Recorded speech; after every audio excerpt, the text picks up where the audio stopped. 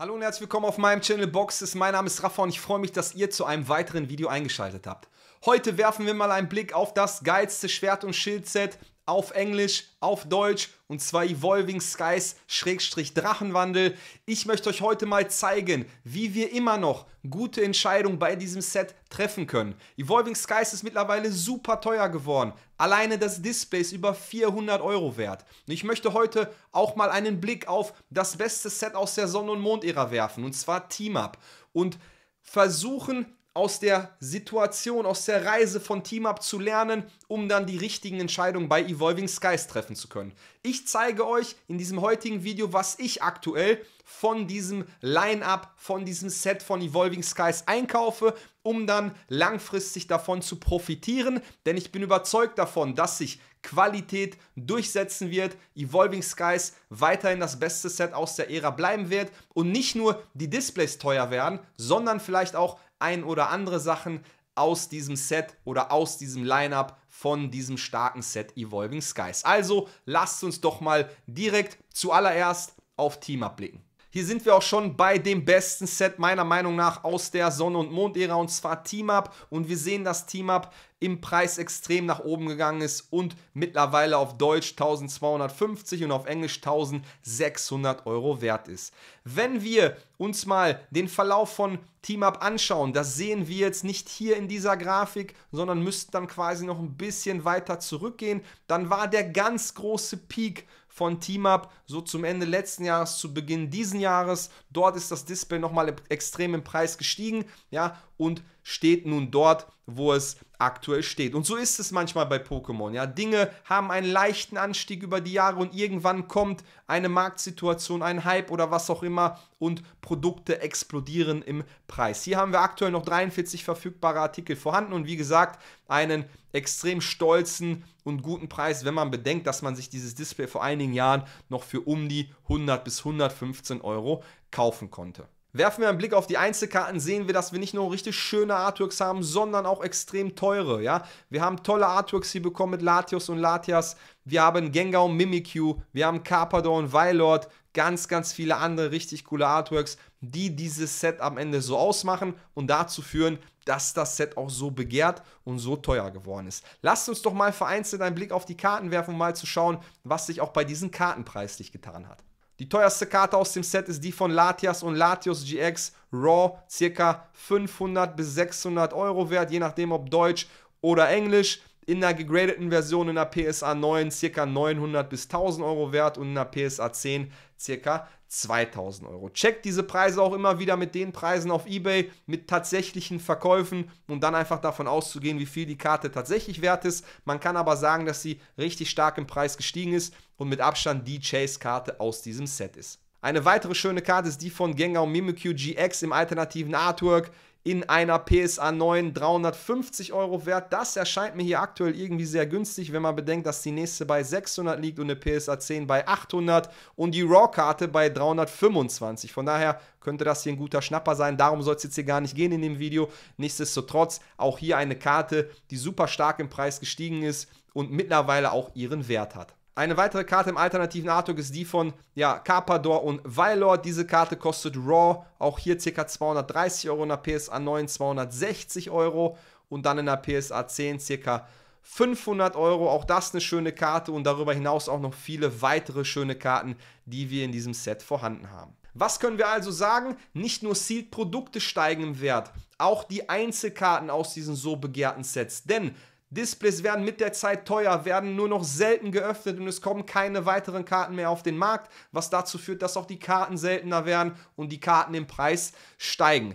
Hätte man sich ein Sealed Display weggelegt, hätte man natürlich am meisten davon profitiert. Wäre man aber auf der Reise zu dem aktuellen Preis auch auf die ein oder andere Einzelkarte draufgegangen und hätte sich die für ein Investment auch langfristig beiseite gelegt, vielleicht auch in einer gegradeten PSA 9 oder PSA 10 Edition, dann hätte man auch jetzt von Team Up profitiert und von der guten Entwicklung und von der guten Reise von Team Up profitiert. Von daher möchte ich jetzt mal einen Blick mit euch auf das Display von Evolving Skies werfen, aber insbesondere auch auf einige Einzelkarten, die ich extrem attraktiv finde und wo ich glaube, dass wir aktuell noch super günstige Preise haben, um uns diese Karten einzukaufen, ja wegzulegen und in ein paar Jahren von dem Anstieg von Evolving Skies zu profitieren, denn eins ist so sicher wie das Amen in der Kirche: Evolving Skies wird teuer werden und ich glaube fest daran, dass auch Evolving Skies Preise von über 1000 Euro erreichen wird in den kommenden 3 bis 5 Jahren. Von daher, wenn das Display das schafft, werden auch die Karten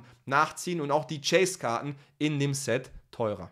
Hier mal ein Blick auf das Display von Evolving Skies. Wie gesagt, wir haben Preise von 400 Euro aufwärts, aus Deutschland hier bei 415 bzw. 420 Euro. Also schon ein extrem stolzer Preis, wenn man bedenkt, dass dieses Display gerade mal 1,5 Jahre alt ist. Aber so ist es halt, ja. Besondere Produkte werden besonders teuer und haben eine größere Nachfrage und steigen dementsprechend auch schneller im Preis. Lasst uns mal einen Blick auf die Einzelkarten werfen und mal schauen, wo wir denn auch hier vielleicht noch gute Schnapper für die Zukunft machen können.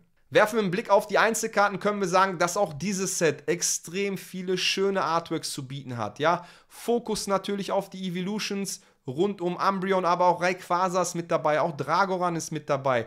Also extrem viele schöne Karten. Wir haben VMAX-Karten, wir haben V-Karten. Um ehrlich zu sein, gefallen mir die V-Karten sogar noch um einiges besser als die VMAX-Karten in diesem Set. Schreibt ihr mir mal gerne in die Kommentare, wie ihr das empfindet. Werfen wir einen Blick auf die teuerste Karte, also Umbreon VMAX, sehen wir, dass diese Karte Raw um die 500 Euro kostet. Und in der PSA 9 um die 530 bzw. 535 Euro. Wenn ich also überlegen müsste, ob ich mir diese Karte Raw kaufe oder schon in einem garantierten 9er Grade, was ja auch eine Mint-Karte bedeutet, dann würde ich hier definitiv zu der PSA 9 greifen. Und ich bin mir sicher, dass dieser Preis für die PSA 9 zukünftig nicht bei 530 Euro liegen wird. Die Karte wird weiter raufgehen, auch wenn wir eine extrem hohe Population haben. Denn nicht jeder wirft seine Karten immer zur gleichen Zeit auf den Markt und das wird irgendwann dazu führen, dass wir auch hier meiner Meinung nach steigende Preise sehen werden. Denn wenn Evolving Skies teurer wird, wenn Evolving Skies bei 1000 Euro, bei 1500 Euro steht, dann wird auch die absolute Chase-Karte deutlich, deutlich teurer sein. So zumindest meine Meinung. Schreibt mir gerne in die Kommentare, wenn ihr es anders seht. Eine Karte, die ich richtig, richtig stark finde und sogar der VMAX-Karte bevorzugen würde, weil das Preis-Leistungs-Verhältnis meiner Meinung nach einfach nur sensationell ist, ist die Karte von Umbreon V im alternativen Artwork. Raw müsst ihr für diese Karte ca. 105 Euro bezahlen. Ihr habt hier auf Card Market erste PSA 9er ab ca. 160 Euro oder 150 Euro gelistet. Ich empfehle euch bei diesen Karten aber auch einen Blick auf eBay zu werfen, denn auf eBay habt ihr immer wieder die Möglichkeit, diese Karte hier für 120, 125 Euro inklusive Versand in einer PSA 9 einzukaufen. Und das ist, finde ich, ein Spitzenpreis, ja, insbesondere wenn man bedenkt, wo die Karte zukünftig mal liegen könnte. Denn auch die anderen Karten bei Team-Up, neben der absoluten Chase-Karte von Latios und Latios, sind ja extrem im Preis gestiegen.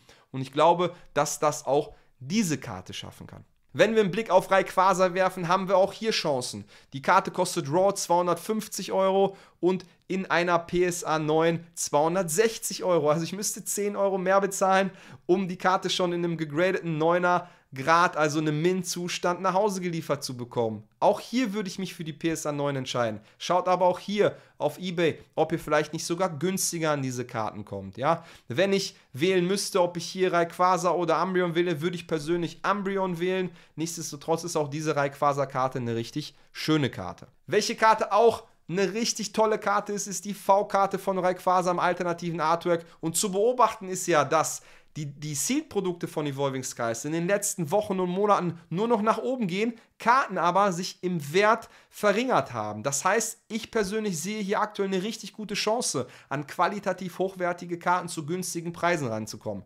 Rayquaza V bekommt ihr hier zum Beispiel in Near Mint Condition für 90 Euro eingekauft. Wenn ihr diese Karte in der PSA 9 wollt, dann müsst ihr hier auf Card Market ca. 140 Euro bezahlen. Hier werft erst recht einen Blick auf eBay, denn diese Karte gibt es wirklich immer mal wieder für 100, 110, 115 Euro, die ihr euch inklusive Versandkosten auf eBay snacken könnt. Von daher für diesen Preis in der PSA 9, also um die 110 Euro, für mich ein absoluter No-Brainer. Ich bin felsenfest davon überzeugt, dass auch diese Karte extrem viel Potenzial hat und zukünftig im Preis nach oben gehen kann.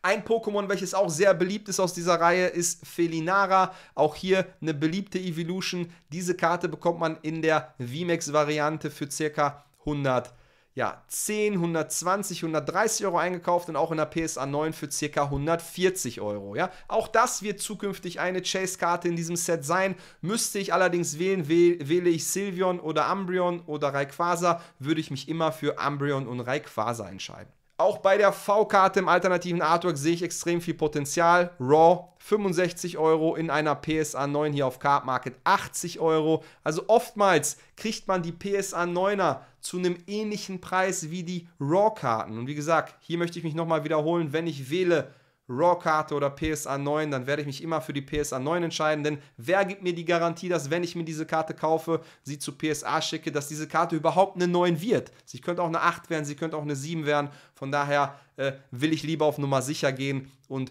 snacke mir diese gegradeten PSA 9er Karten. Selbstverständlich könnt ihr auch immer über die PSA 10 nachdenken. Hier habt ihr preislich aber eine ganz andere Hausnummer. Und wenn es darum geht, sich einfach mal mehrere Karten einzukaufen, um sich gut aufzustellen für die Zukunft, kann man halt definitiv auch zu den Neunern greifen und sich hier die Top-Karten auswählen.